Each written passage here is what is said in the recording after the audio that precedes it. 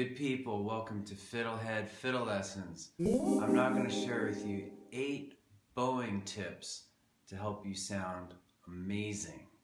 Alright? Number 1, throwaway bow. So basically, we'll start down bow, and you just draw the bow quickly, let it go, and enjoy the sound of the ring. You can do it up bow too. Alright? The next thing you can do is try to make just a regular bow sound as good as that without throwing it away. Throwaway bow will help you build a nice big full tone. It also sort of releases tension. It's like shaking it off, alright? You can also, as with all these bowing tips I'm going to give you, you can start with open strings, but then you can do fingered notes like D1. Try it up bow. And then so on. You could do D2. But you might want to stay with one finger a long time. Alright? Finally, with all these bowing tips, you can kind of try them out on tunes in different places. So, like Arkansas Traveler, we can use throwaway bow to build up a part. So say you're having trouble on Arkansas Traveler, and you can't get it to sound good. What you do is you play throwaway bow on the first note, then on the second note, then on the first two together. I did it wrong, but so it should be first note, then second note, then we can do right, and then the third note. And in that way, if you slowly add a note, but ending on throwaway, it'll probably make the tune sound a lot better. And if you get stuck on one particular note, say when you get to G2, it always sounds bad, then just do a single note on G2. Just do single throwaway bows. So that's throwaway bow, number 1, and to me, probably the best tip because of how powerful it is in improving your tone. The next, let's do number 2, saw bow. So saw bow is just like the name says, it's kind of like you're sawing a log. Short bows in the middle, with a little bit of an accent on the downbeat. Again, you can do that with fingered notes and on parts of tunes.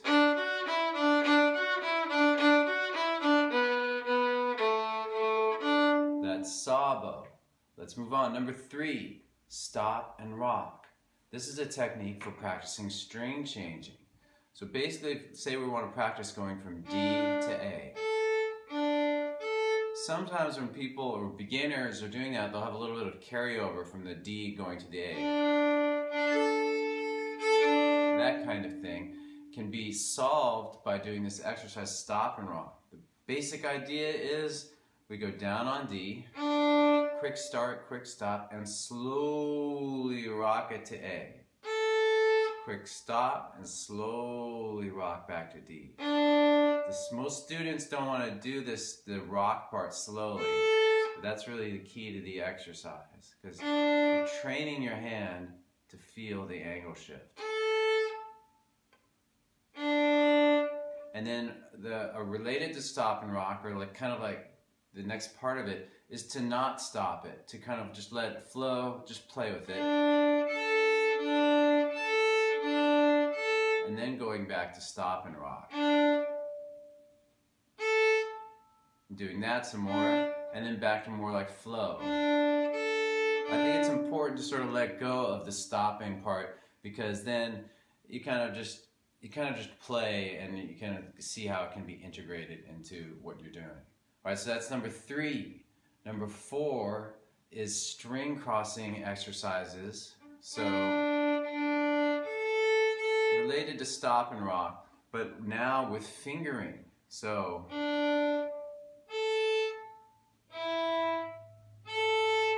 So a lot of these bowing tips, I have individual videos for because you could explore each one of them in great detail. But in this video, I'm sort of giving you like the primer on all these bowing tips. So I'm not going to go into too much detail, but string crossing and fingering, that's the basic exercise. We go down on D, up on A, down on D1, up on A. So basically you're practicing the coordination of not only string crossing but fingering. And then you could add other fingers like 2 and 3.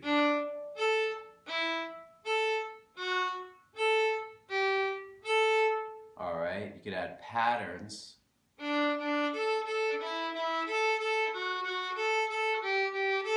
And you could add the rhythm of paradiddle if you know it. Paradiddle is...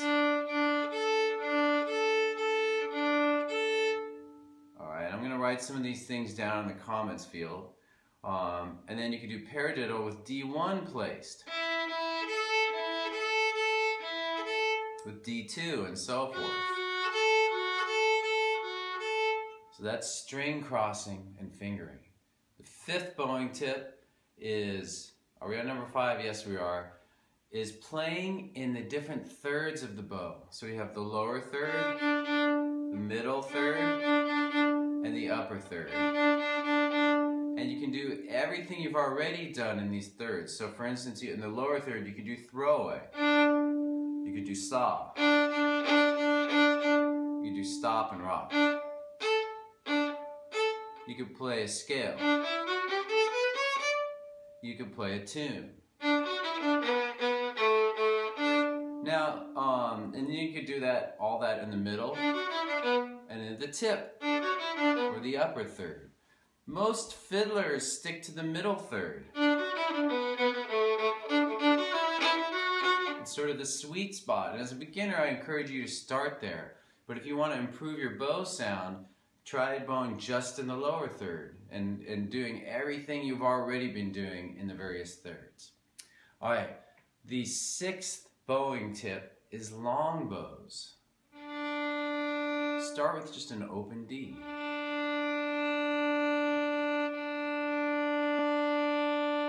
This can be hard, but playing in the thirds, which was the previous bowing tip, can help you with this because you get the feeling for how everything is in each part of the bow.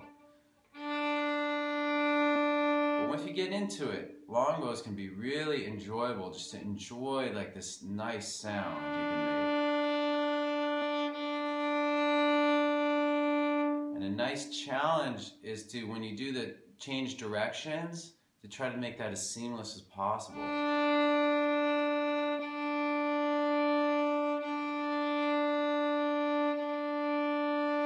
It's hard to avoid like hearing that at all, but try to make it smooth if you can.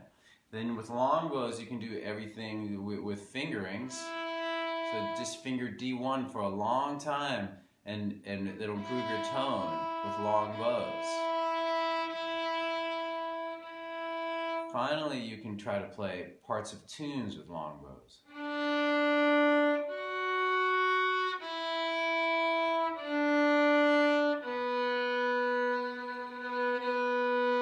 And so on. Okay, so that's long bows. Number 7 is just a fun little thing to do called shimmer bow. That's what I call it. It sort of sounds like rain falling. It's just as fast as you can play, light little bows, just flicking the wrist and playing near the tip of the bow. You play it with scales. I think it might be called tremolo if you're reading music.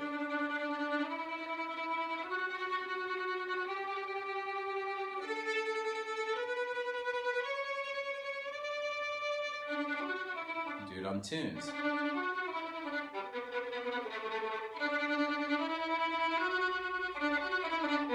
All right.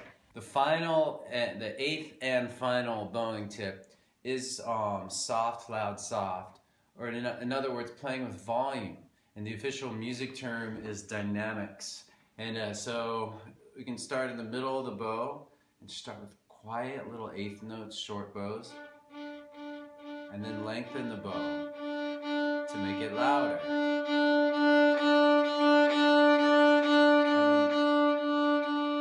And at a certain point, you get quieter. See how quiet you can get.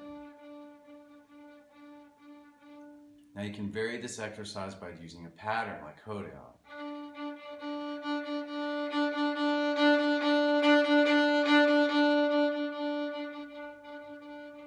Or you could play with a fingered note. Let's try a D3.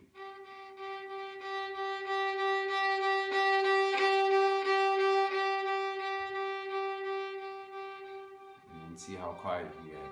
So this, playing with these sort of big ranges of volume will help you find your center, find your tone. And you can even take this principle of dynamics and extend it to like you could play like a tune softly, like play I'm sticking with Arkansas Traveler one tune because I think it's kind of a useful way to approach it, but you play it soft, very little bow.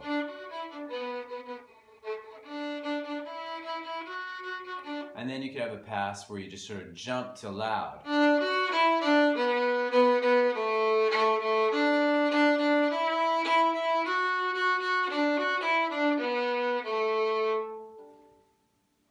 Anyway, 8 bowing tips for you to take home, practice with. If you even do just one of them a lot, I'm sure your bowing will get a lot better. Hope that was useful. See you next time on the FiddleHed Fiddle channel. Thanks for watching the video. Excellent!